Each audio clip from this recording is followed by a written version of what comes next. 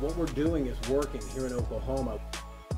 Tonight, we are digging into how agencies are working to combat illegal marijuana grows in Oklahoma. OBN and OMMA released new data today showing their progress removing organized crime from Oklahoma's medical marijuana program. As Fox 25's Katie Arata reports, they have shut down well over 1,000 grow operations in just the past 2 years.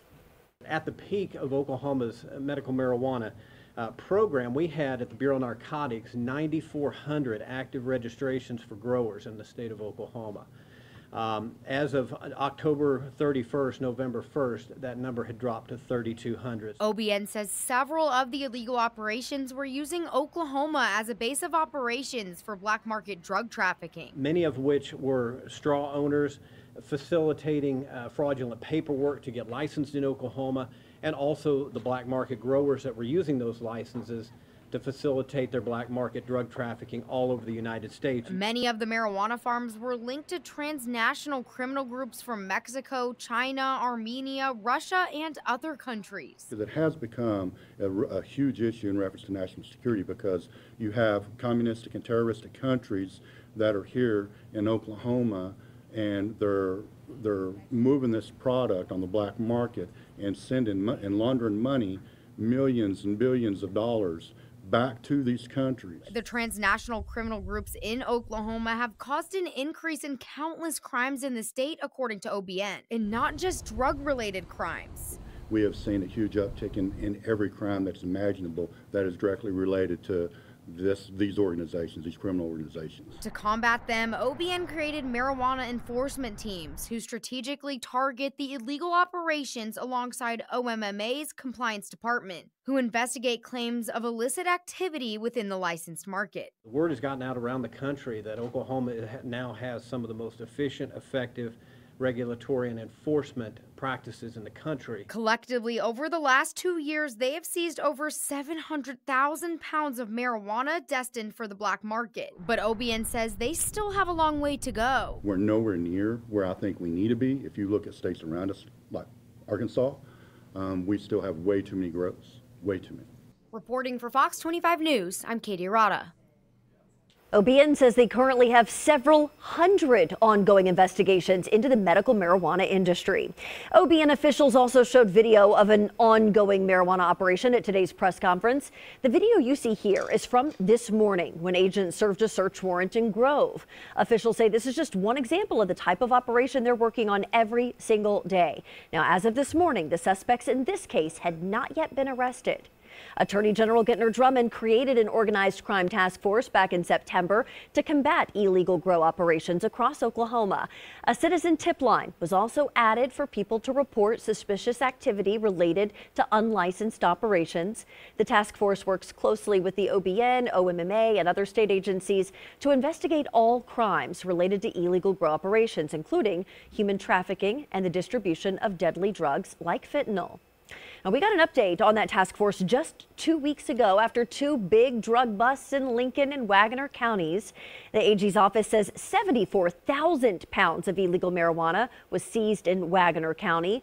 The Wagoner County Sheriff's Office was contacted by the AG's new task force about a property, and when they served a search warrant, they seized so much marijuana they had to get help hauling it out. We all worked together. They brought out equipment, 2 dump trucks, a semi-in-dump trailer, and we started pulling them up there and using loaders and excavators. And we started that probably about 1:30, 2 o'clock in the afternoon, and we moved that dope to where it was going to be retained till about 5 o'clock in the morning. Sheriff Elliott says in his 35 years of law enforcement, he has never seen that amount of marijuana in one location. According to the Attorney General's office, street value for this marijuana is roughly $75 million. We also spoke with AG Drummond to learn more about his new task force. We have successfully since May shut down 1 illegal grow a day, and we will continue to do that. Yesterday was 2. We had Wagoner County and Lincoln County. The data that I have access to illustrates that Oklahoma grown marijuana populates about 60% of the marijuana consumed in New York City, about 40% of that consumed in New Jersey. We are the #1 producer and distributor of illegal marijuana in the United States. 250 pounds of illegal marijuana were seized in the Lincoln County bust. Just days later, the task force made another big bust. On November 16th, more than 77,000 illegal marijuana plants were seized at 6 medical grow operations near Prague. 2,000 pounds of marijuana and several firearms were also discovered. Oklahoma voters decided against legalizing recreational marijuana earlier this year. Now, the measure would have legalized weed for those over the age of 21. All 77 counties voted against it. Representative Scott Fettgatter told us those results were less about public view on weed and more about the repercussions of state enforcement or lack thereof. I don't think that Oklahomans necessarily were taking a shot at marijuana on that legislation. They were taking a shot at crazy, wild, wild west, illegal, black market, unregulated marijuana that has been going on. Experts say there were two main reasons Oklahoma became the wild west of marijuana after medical marijuana was legalized. The rules were lax and the land was cheap. In 2021, the New York Times reported it only took $2,500 to start a marijuana farm, compared to nearly $100,000 across state lines in Arkansas.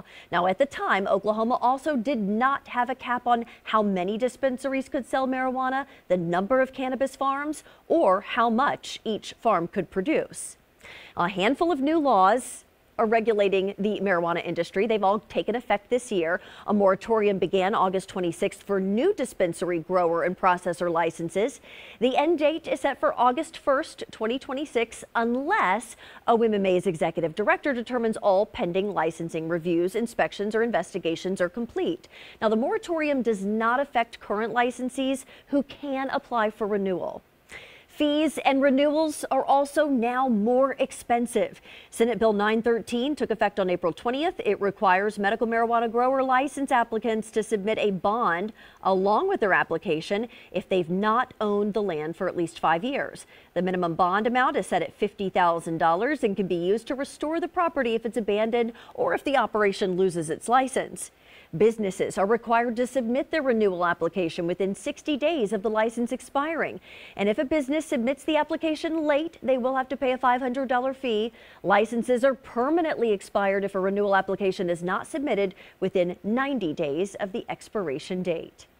Tonight, we're hearing from legal marijuana businesses who say they're being impacted by the state's crackdown on illegal grows. Fox 25's David Chazanoff joining us live from Edmond after speaking with some dispensary owners. So, David, tell us, what did you find out?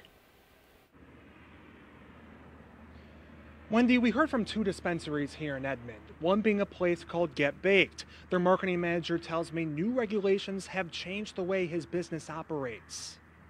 From a small business standpoint, I can see it being very, very challenging because it's always evolving, it's always moving. Richard King says new OMMA regulations have changed how his business handles their packaging. With the new laws, how they came, you need to not be able to see the product, whether it be a concentrate, edible, vape, or anything like that. The dispensary also follows strict signage guidelines. Not being able to display medicinal benefits, not saying that it does this, but it does have benefits. So not being able to display the positives of cannabis, that has impacted. Just down the road, likewise cannabis owner Corbin Wyatt says updated rules might cost him hundreds of thousands of dollars. We've recently purchased a new grow operation, and with some of the changes they've made to transferring ownership, they may require that we shut down that business. And that was not the case when we purchased the business. It's a challenge that changes his business approach. We're always treading lightly and making sure that we're paying very close attention to what's going on. Staying vigilant has helped both dispensaries during an unsettling time in the industry. We're always doing our best to find direction, even when direction isn't necessarily as open as we need it to be. There's a few challenges, but it's nothing that we haven't been able to overcome. King says he heard other dispensaries have been charged with fines that have taken them out of business. Reporting live in Edmond, David Chazanoff, Fox 25 News. All right, David, thank you. OBN officials claim the crackdown on illegal grows is helping the marijuana industry. Mark Woodward tells us he's heard positive feedback from business owners. So the industry itself is saying thank you very much for what you're doing, because it has made it very, very difficult on the legitimate people to succeed in Oklahoma when they've had to compete for 4.5, 5 years with some of these criminal elements.